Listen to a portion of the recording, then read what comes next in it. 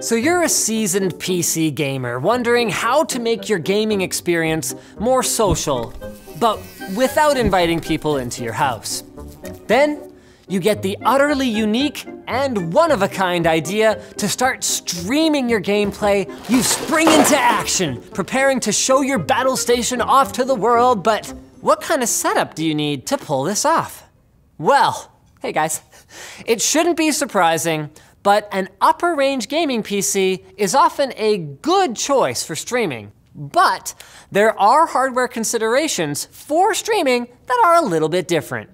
Typically, gaming setups are built around the GPU, with your graphics card often being the deciding factor in how nice your games will look, as long as the rest of your rig meets some kind of minimum threshold.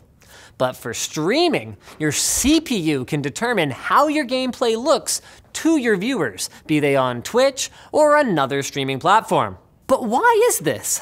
I mean, we're still talking about how to get the best graphical quality, right? Well, remember that the work of rendering the game, that is, the act of actually creating the image, has already been done by your graphics card. It's then your CPU that takes that rendered image and transcodes it into a video format that can be easily sent over the internet and displayed by your viewers' web browsers.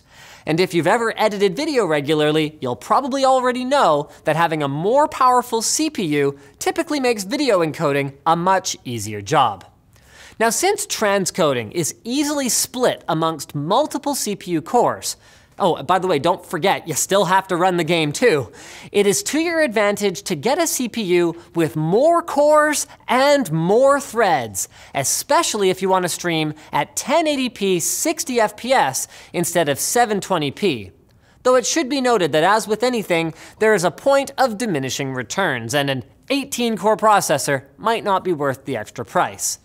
If you want a specific recommendation, a modern 6-core Core i7 or more, or AMD Ryzen 7 processor or better in your gaming rig should make it a very capable streaming machine. Some streamers, though, actually decide to go a step further and use a second PC to handle all the streaming tasks, using their first rig strictly for actual gaming.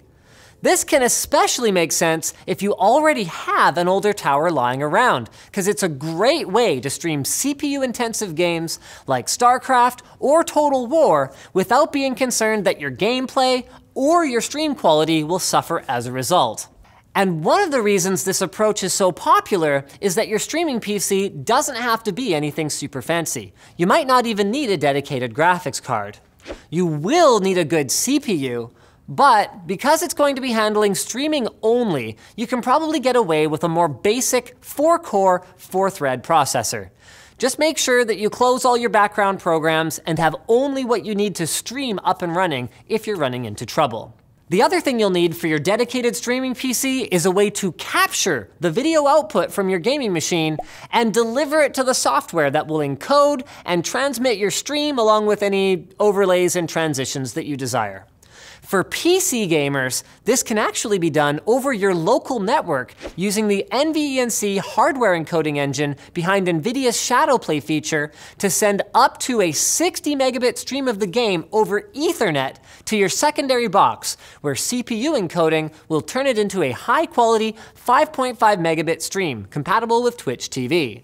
But if your PC hardware doesn't support this method, or if you're streaming from another device, like a game console, the go-to is a capture card. A modern USB 3 or PCI Express capture card will help prevent transmission problems and lag compared to a USB 2 capture card, but other than that, you'll probably have to read or watch reviews to determine exactly which model is best for your needs. Whatever you get though, make sure that it supports the resolution and frame rate that you want to broadcast. This episode was brought to you by TunnelBear, the easy-to-use VPN app. When people are shopping for a VPN, one of the features they look for is called a kill switch. Before you connect to your network, your device actually starts to send information about itself and what it wants to do, and it tries to establish connections with all sorts of things. And there are other devices trying to connect to yours. Kill switches stop all this from happening. Before you connect to your VPN, All your traffic is unencrypted too, so in the few seconds it takes to connect, you've probably already broadcast your IP, maybe a few DNS requests, or even a search query. Vigilant Bear from TunnelBear stops this from happening by blocking all outbound and inbound traffic so nothing leaks out before you connect. This helps keep you private throughout your entire connection time, and if your connection goes down for some reason, Vigilant Bear kicks back in and stops the traffic again until the connection comes back. For a free trial of TunnelBear, go to tunnelbear.com/Linus. We're gonna have that linked below. So thanks for watching, guys. Like, dislike, check out other channels, leave a comment if you have suggestions for future videos, and don't forget to subscribe so you don't miss any amazing tech quickies, just like this one.